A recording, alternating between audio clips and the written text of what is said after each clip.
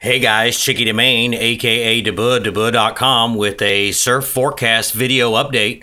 This surf forecast video update brought to you by Champion Cycling. 3 locations: Arlington, Jacksonville Beach, and Mandarin. If you want to ride like a champion, ride with Champion Cycling.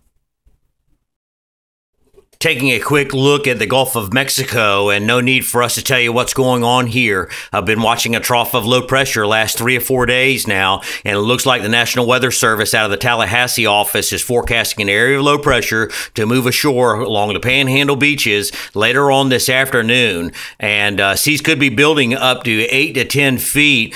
Depends on if this thing tries to get organized before it moves ashore. Nothing out of the National Hurricane Center that's going to get a named system in here, but we could see the same effects as a tropical depression or a tropical storm later on today. Looking ahead, here is what looks to be the last area of convection that's going to be building throughout the morning and moving off towards the north, towards the Panhandle beaches. Switching gears now over to the Atlantic, and we're looking at a possible fun surf alert coming probably at the end of the weekend, maybe going into first of next week, as an upper level feature. Upper level trough in here is forecast to come sliding through the Bahamas, through the Florida Straits, and on to the Gulf of Mexico. Now, the models have been back and forth on this.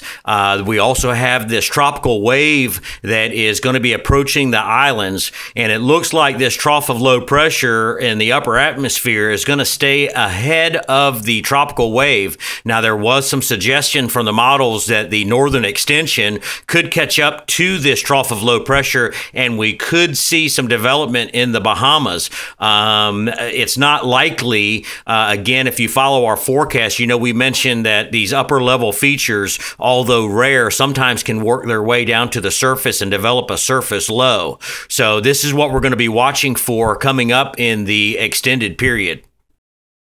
Here's an image we captured from weatherstreet.com. Now, this is for Sunday, and as you can see, Weather Street forecast map showing some cyclonic circulation in here towards the Bahamas on Sunday, and the models are forecasting this to come through the Florida Straits and then off towards the Louisiana coast. Again, they've been flip-flopping a little bit. The GFS had suggested that the northern extension of that tropical wave could get in here and then something develop and then move off towards the central Florida coast.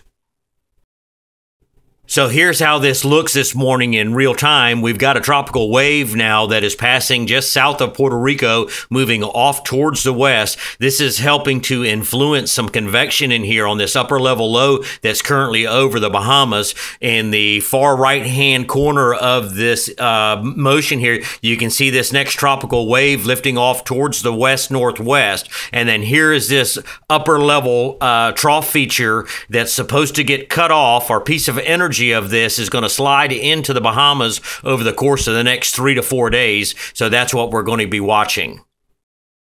Here's the latest look at the wind wave forecast, and as you can see, this northern extension of the tropical wave that's currently moving south of Puerto Rico is going to help enhance a east-southeast fetch in here towards the central Bahamas. Seas increasing 7 to 8 feet next 24 and 4 to 5 feet northeast Florida. Moving into the 48-hour period, you can see seas maintaining in the 7-foot range east of the central Bahamas, and then bumping up to 5 to 6 feet just off the northeast Florida coast. Going into 72, again, seas remaining 7 feet now, moving towards the northern Bahamas, and you can see a solid 6-foot line now from the northeast Florida coast down in here through central Florida. Now, this should lead to a little bit of a longer period groundswell developing. Don't hold us to it, but the latest out of the Atlantic forecast branch is showing some 13-second swell periods now developing just east of the Outer Banks. So make sure you stay tuned to the forecast.